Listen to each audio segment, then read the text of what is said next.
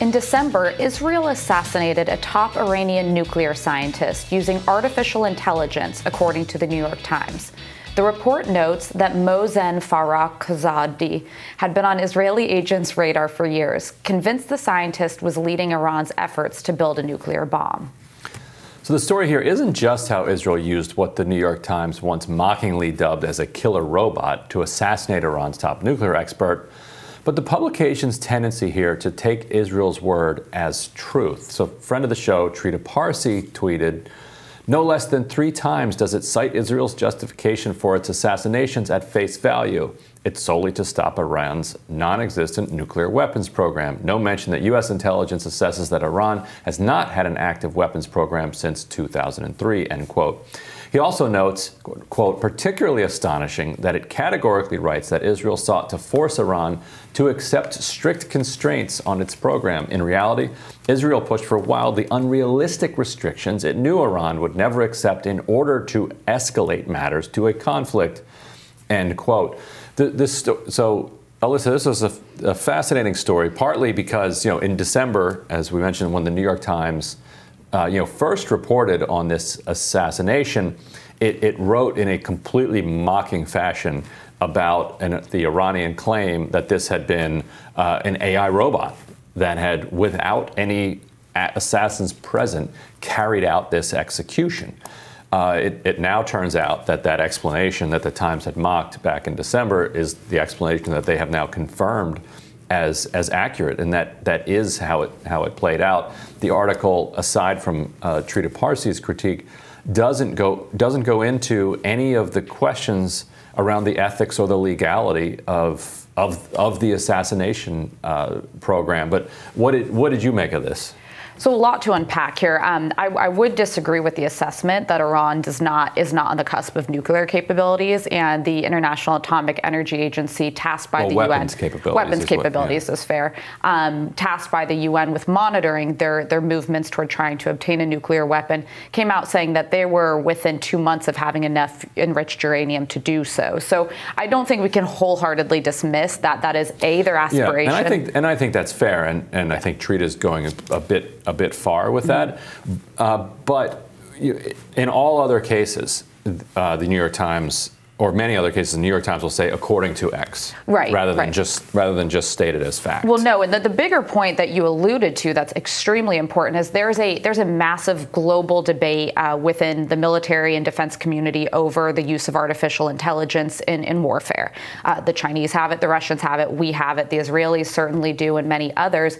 And what doors do we open if we start to say that, without any human direction, you're going to have killing machines that can take out high-value targets? Now, do I think this person was justifiable to assassinate? 100%. Do I think it's ethical, or is it open to an ethical debate to use artificial intelligence to carry out assassinations?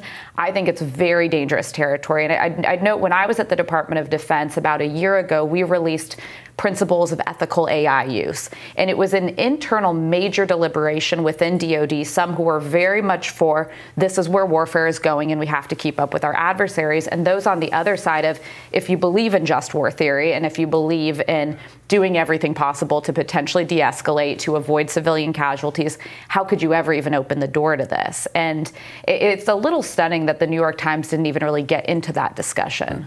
Yeah, artificially intelligent killer robots raise a few questions. On the question of assassinating scientists, though, where does that end? Does Iran, Israel does not have international recognition for a nuclear program.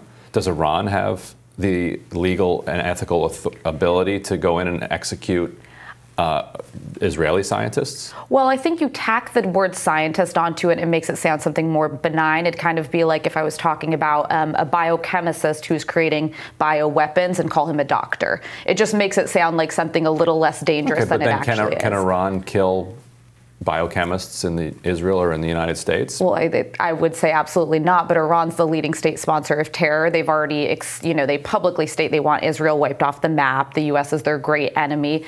Israel, I would say, is a legitimate democratic government that tries to work within international norms. And there's many critiques that you can have of the Israelis' defense policies, but they do try to work within international norms, which the Iranians don't, and by any means, try to do. I don't know. I feel like when you get into assassinating civilians, especially when they're not actually even at war, it feels just way over the top. Speaking of terrorists, by the way, the New York Times says that Iranian agents placed this AI weapon into the bed of a pickup truck and then camouflaged it and then ditched the scene before the scientists got there.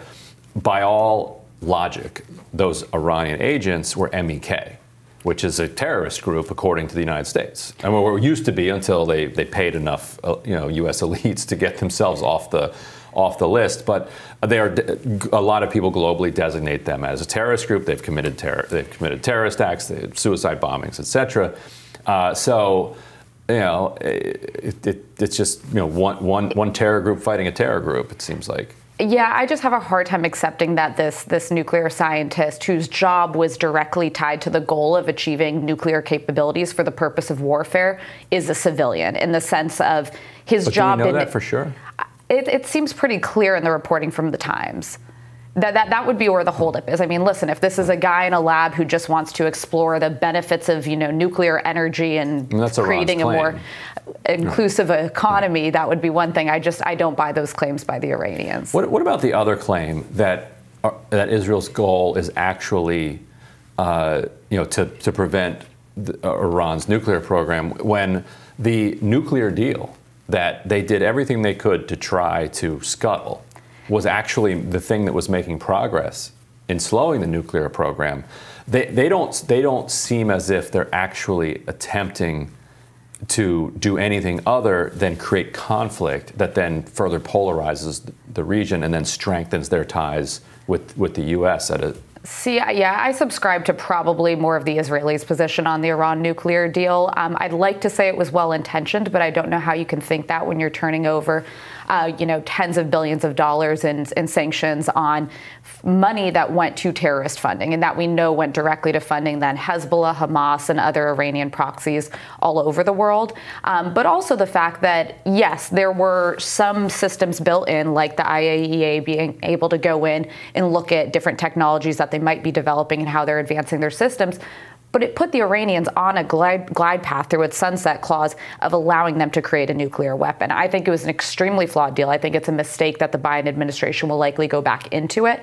And I think what you're seeing from the Israelis, this sort of ramping up of tensions with the Iranians and taking these unilateral strikes, is out of fear that the Biden administration is going to walk us into a bad deal that ensures Iran gets a nuclear weapon.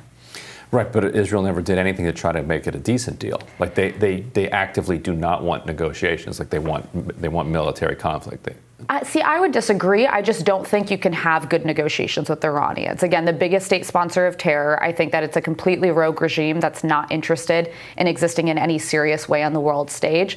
The only way that I personally think diplomatically, if you could even call it that you can deal with them, is get a coalition of Arab nations, the Saudis, the Omanis, the Bahrainis, who do want to isolate Iran. They've seen the way that they can destabilize the entire region, particularly economically, but also militarily, and try to get them to a place where they're willing to hold them accountable. But that's not exactly the reality that we're existing in right now. Right, and once again, there wouldn't even be this regime if the U.S. hadn't couped their government in 1954, creating the conditions that led to them. But yes, and again, very interesting questions raised about the use of artificial technology in warfare, a very dangerous door that we are opening and no one seems to be paying attention to. Killer robots, not good. More rising after this.